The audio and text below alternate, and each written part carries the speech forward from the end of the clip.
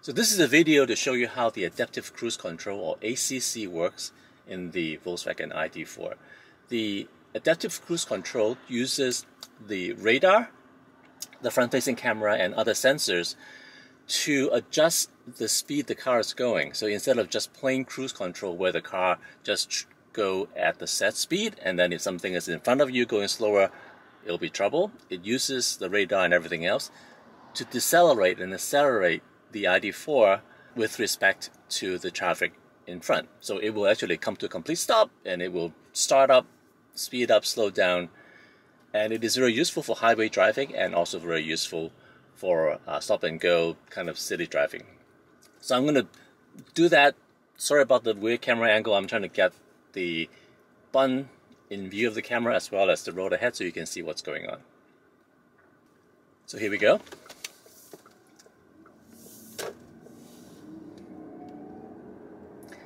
If you look at the center display, usually there are three columns. There are the sensor display, speedometer, and directions from the nav system. If you swipe right, it would expand the sensor display view, which is helpful in general, and it is very helpful, but I'm trying to show you how ACC works.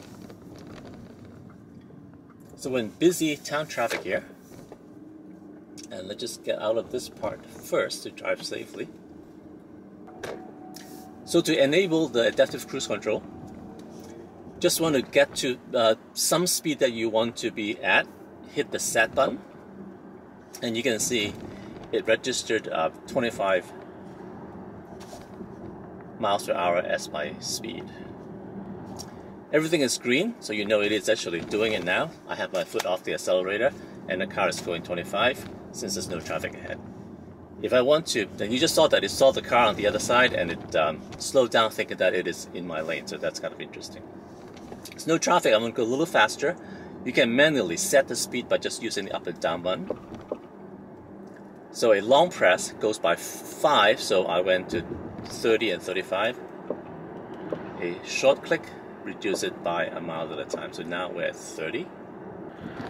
While we're here, the other thing you can do is adjust the distance that it will try to maintain. So that is this button in the middle. You press it, you see the green bar showing up. Let's do it again. While the green bar is up, you can actually increase or decrease the distance. And I have it set to midpoint right now. So one thing about adaptive cruise control, of course, is that it wouldn't see the red light. So while there's no traffic in front, I still need to hit the brakes when there's a red light. Here we go, there's some traffic ahead. So I'm going to restart it by hitting resume. It will try to get to 35, but it hopefully wouldn't because there's some traffic in front of us. It sees the car, you can see the blue. Blue means it's active. And actually let's set it to 40, which is too fast. As it catches up with the cars in front, it's going to slow down, so down to 37, 36. There's a red light ahead, so hopefully it will come to a complete stop.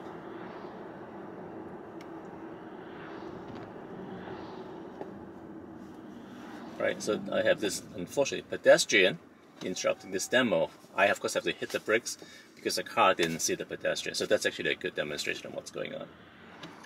So I'm going to resume. Target speed is 40. It is not going to get that fast. Didn't see the cyclist.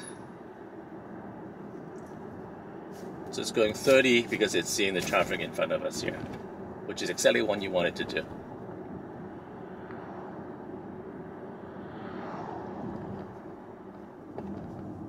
So it's still way down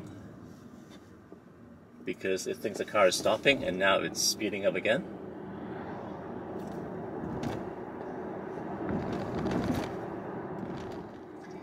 Now one thing is, in the US, if the car has to come to a complete stop, the AAC will not automatically accelerate from stop. You will have to manually re-enable it, and the fastest way is just to tap the accelerator. So it's funny, I'm following a Tesla. I wonder whether he is doing self-driving right now.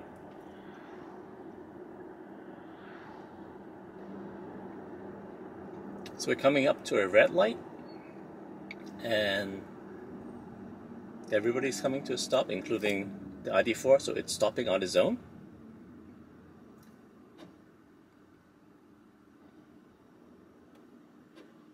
And then because the green just turned because the green just turned, we didn't come to a complete stop, it reaccelerated without me having to do anything. So here we go again, another case where it's really slow, but it's picking up again. So the car is adjusting, going from a few miles an hour back to 25 and back down again. Oh, we're losing the Tesla.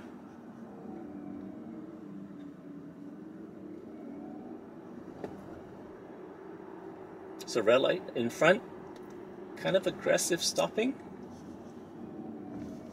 And we are off to a complete stop, so that's perfect. I don't know if you hear it, you actually hear the brakes going down. So the car is holding the brake. It's turning green, but again, as I said, in the US, I actually have to tap the accelerator to restart the AAC. So I just tapped it, I don't have to press it hard. My foot is off the accelerator, and then the car restarted up to trying to be 35, but obviously hitting 26 right now because of the traffic. So that's how you would normally use AAC. The car adjusts to the traffic in front, come to a complete stop if it needs to. If it is stopped completely, you need to restart it by hitting the accelerator. There are other ways to do it. You can also hit resume, but tapping the accelerator to me seems to be the most obvious way to do it. So here we go again. We are at a stop.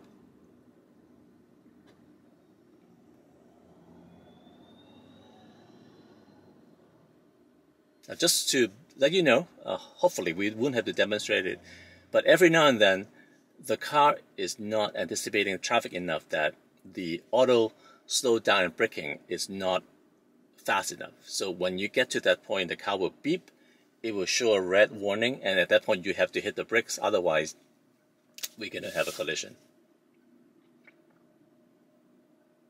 So here we are stopped. ACC is ready. When the light turns green, the car in front of us moves forwards. I still need to either hit resume or tap the accelerator to get the ID4 to recognize I want to resume ACC, and it will start accelerating on its own again. Here you go, green light. Nothing is moving yet.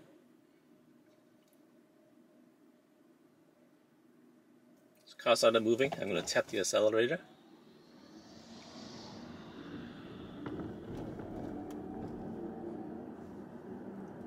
And then the ID started to drive.